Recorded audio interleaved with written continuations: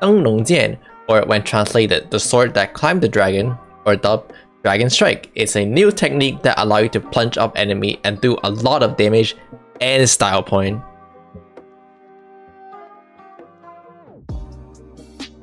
Hey, welcome back.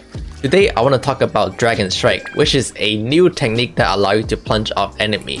Now there's 3 major reasons why you want to do this. The first one is that because it looks cool, of course, and that's all you need to know. However, the second and the third reason are rather practical. The second being that you can actually use this to dodge enemy attack. See how in here I jumped over the enemy attack and avoid the damage? Yep. Just in case you think that was because of a shield, here is a 1 HP beidou by a Chinese user where he avoided all the attack. The link in some of these videos will be in the description, so you can go check them out. The final reason is, of course, that you can actually gain damage from doing this. And well, let's get started. Now, I want to quickly clarify that this have nothing to do with collision. I have seen people jump off this totem right here, and that is the result of collision, not because of this Dragon Strike technique. See how in here I can just jump onto the totem, and here you can see that I am actually standing on the totem. This is the result of collision, and this is what allows you to plunge off the totem. And instead, observe that here I jump away from the enemy and do not actually collide onto him. This technique is actually the result of hit lag. And just to show you, I can even jump plunge off a tree.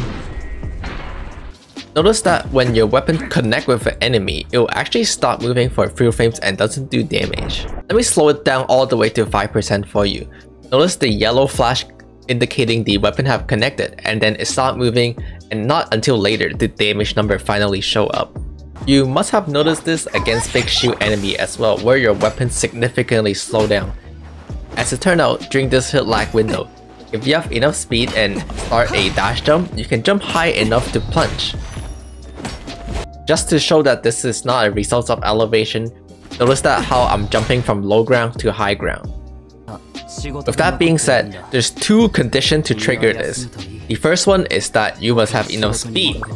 A tall character like Diluc is the prime candidate for this because he runs faster. The second condition is that you must initiate an attack, and you must have enough hit lag so that you can input your dash jump. And again, Diluc being a claymore character naturally means he hit slower, and so therefore he'd have enough hit lag. However, of course not limited to Diluc. You could do this on Xinyan, on Noelle, or even follow up Keqing's newest technique where you do a double yeet and immediately follow up with a Dragon Strike.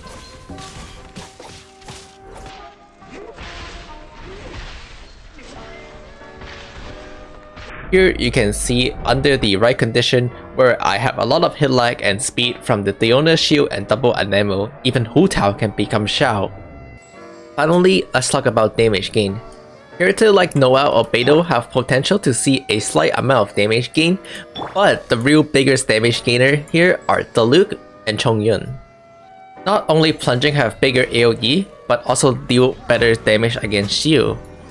Using plunge to dodge instead would also mean that you do more damage because you spend less time dodging, as well as being able to cancel out of animation. It could result in more damage. And now for the biggest part of all of this.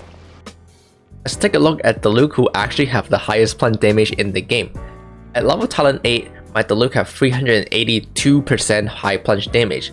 In comparison, my 1 hit and 2 hit are only at the 150 range.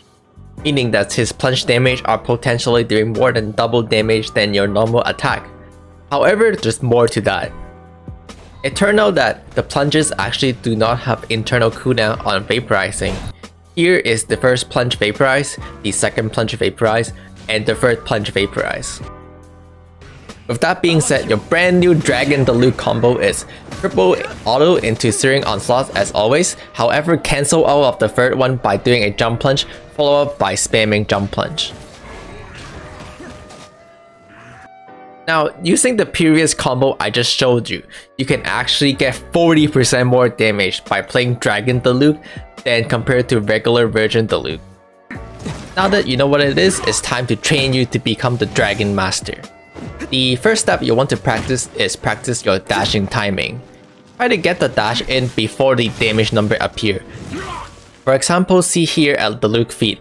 Notice how he start running, however the hit have connected, but the damage number has not yet appeared, and this is the timing you want for the first step. The second step is to add the jump in. Once you're able to glide, you did it right. Notice how I'm pressing both dash and jump at the same time.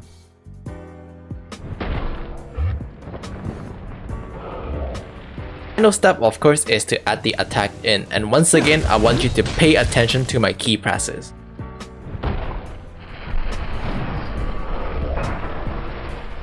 Now another really good to train location is this place right here. I don't know, does this have a name? So whatever this is called, but the guy one is this guy right here. You want to bring Diona with you or double Anemo or both to help with the move speed a bit. But you just walk up to him and wait for him to put the shield up. Right here. Right, now once he has his shield up, you just go, yeah. Oh, don't hit me, don't hit me. I don't recommend practicing it in the Xiao boss fight because not only is it annoying, but also because here you can see I have collusion onto him. So this is a collusion jump, not a dragon strike. But yeah, you can jump off slime. Once you have mastered it, there's a lot of cool combo you can do. For example, like this. Okay, I mean like this. Overall, it is up to you if you think this is worth learning or not at all. I have to say this is really cool and it does have practical usage, but it is actually really difficult. The timing on this is really strict. You'll see a lot of people bring Diona to help because of the 10% boost speed, and it does help a lot. And right now, the Diluc Xinqiu Diona with Bandit comp is actually a very Abyss competitive Abyss comp in the Chinese meta because of, as you can see, how much damage Diluc get from doing this plunge attack technique. Furthermore is that the 1.4 Abyss have been leaked to have a plunge bonus, so this is actually a rather good opportunity to learn it. But I do have to admit that at the end of the day, like 90% of this is just for style point. But hey, you can go to your friend and show them how cool you really are. There's a lot of cool stuff that the Chinese people have done with the technique already. You can find some of this link in the description, including the 1 HP beidou solo like Noelle or Diluc against the Primal Bishop. And while you're in the description, don't forget to like, comment, and subscribe, and I'll see you guys next time.